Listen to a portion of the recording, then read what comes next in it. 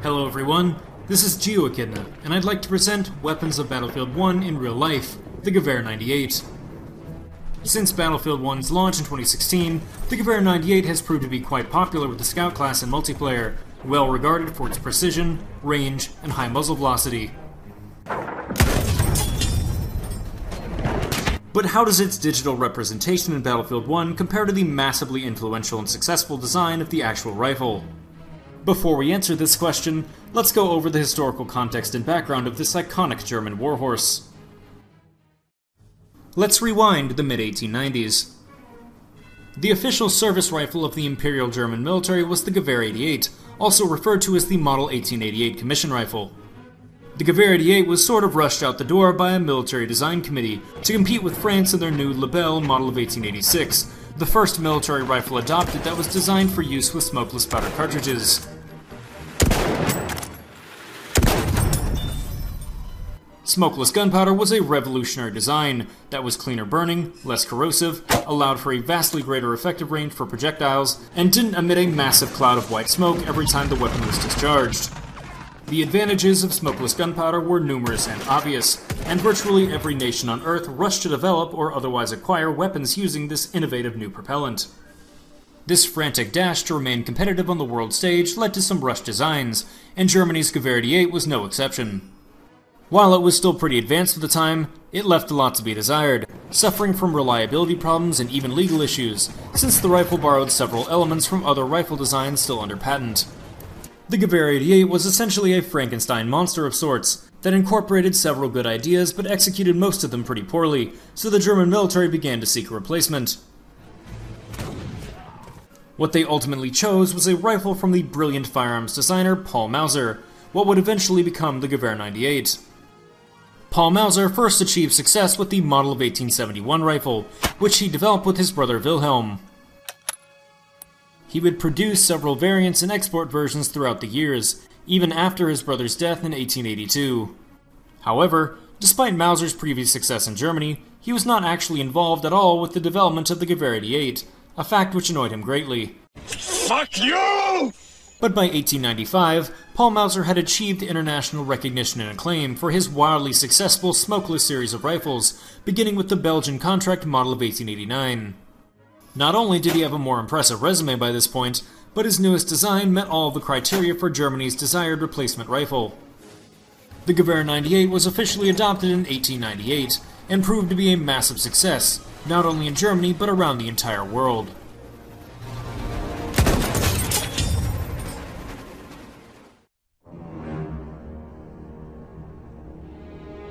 From the introduction of the Lebel 1886 and smokeless gunpowder to the turn of the 20th century, it was a pretty magical time for rifle development.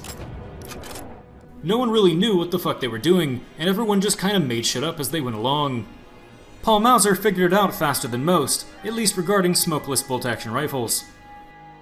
His model of 1889 provided him with a solid template that he would continually refine throughout the 1890s, eventually culminating into the Gewehr 98. The Gewehr 98 was the ultimate evolution of the Mauser design, and even today the 98 pattern system is still the basis of the majority of bolt-action rifles in production. Okay, cool, but how does it work, and why is it considered to be so good? The Gewehr 98 used what is called a cock-on-open system, in which the firing pin is cocked upon the initial opening of the bolt. This differs from the cock-on-close system Mauser used on his earlier models, in which the firing pin spring is compressed and cocked upon the closure of the bolt instead. This system was used on rifle patterns like the Lee Enfield and the Arisaka. I personally prefer cock-on-close because it's far less tiring to operate than cock-on-open designs. However, I do think the cock-on-open system is slightly safer and more mechanically sound, and it also allows you to quickly recock the pin if you have a dud round, which was common for military ammunition of this era. The Gewehr 98's bolt is also a very strong design, with 2 locking lugs at the front and 1 at the rear. This particular Gewehr 98 was produced at the Mauser factory back in 1916, and even over a century later it still functions safely and as intended. Another positive aspect of the Gewehr 98's bolt is that it's a controlled feed design. Controlled feeding is when the extractor catches onto the rim or extractor groove of a cartridge case and controls it for the entire duration of the rifle's operating cycle. Many rifles of this era were push-feed designs, such as the Gewehr 88, where the extractor only locks onto the cartridge case when the round is fully chambered. Controlled feeding is often considered to be a more positive and reliable method of feeding and extraction, and the system was pretty much perfected in the Gewehr 98.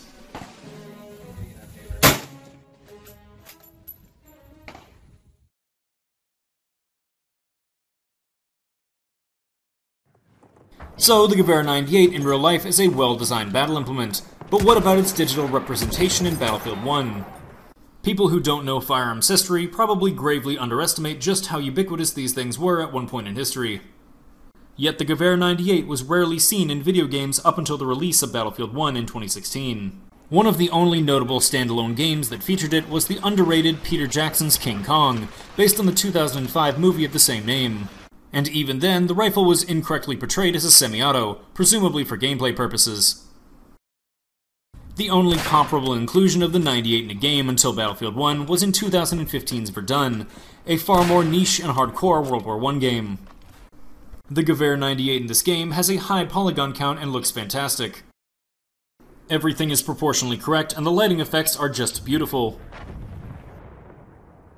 The in-game model will also get gradually more and more muddy as you crawl along the ground, and in rainy weather conditions the rifle will accumulate drops of water in real time.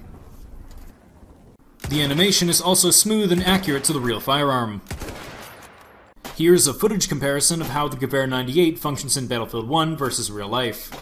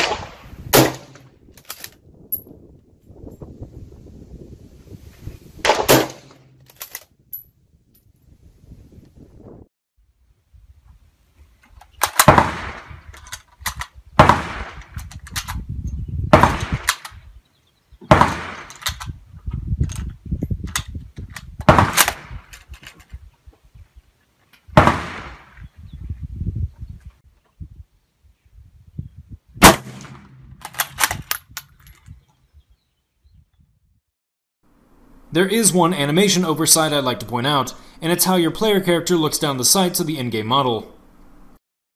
The standard real-life Gewehr 98 has a blade front post and a rear Langevisier sight, which is often referred to as a roller coaster sight due to its unique appearance. Your avatar doesn't line up these sights at all, and in real life the bullet would impact much higher than he'd want it to, and almost undoubtedly miss. This is what the sight picture looks like on a real Gewehr 98. Apart from that though, the animations are uniformly excellent, and the level of detail is top-notch.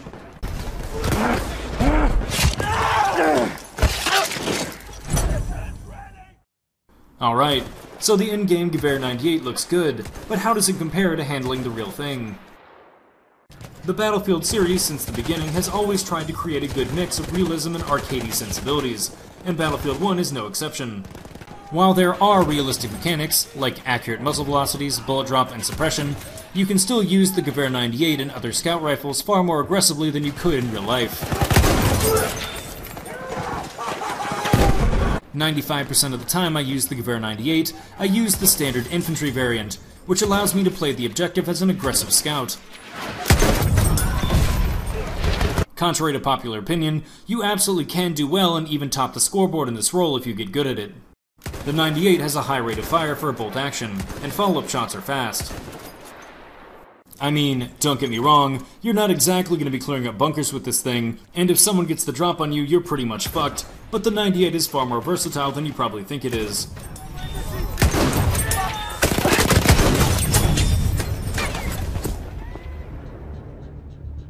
With K bullets, it can be used to finish off armored cars and tanks, in addition to carrying out good old-fashioned long-range sniping.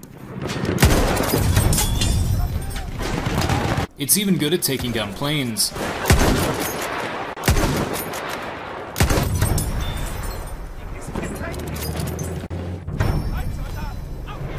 You're goddamn right.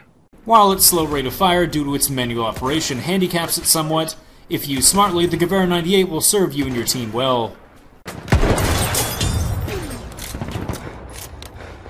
However, in real life the Gewehr 98 was far less friendly to its user. While it's undoubtedly a high-quality, well-designed firearm, it is absolutely a product of its time. The 98 is a long, heavy bastard of a gun that is hard to hold steady from a standing position, something that only gets harder the longer you have to do it. Despite its weight and length, it also has harsh recoil, and after 20 rounds or so, your shoulder will start to ache. Unless you're a god, you're not exactly going to be nailing 300-meter headshots while standing up.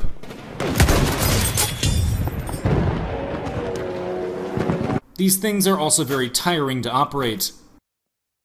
Because of its manual bolt-action nature, you have control over the entire operating cycle of the rifle, and working the bolt dozens of times during a battle would be fucking exhausting.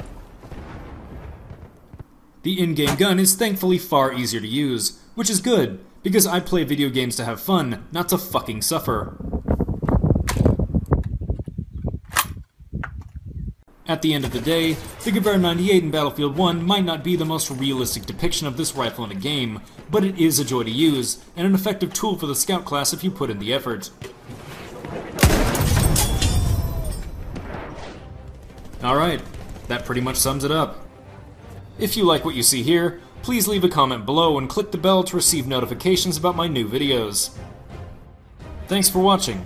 Gewehr signing off.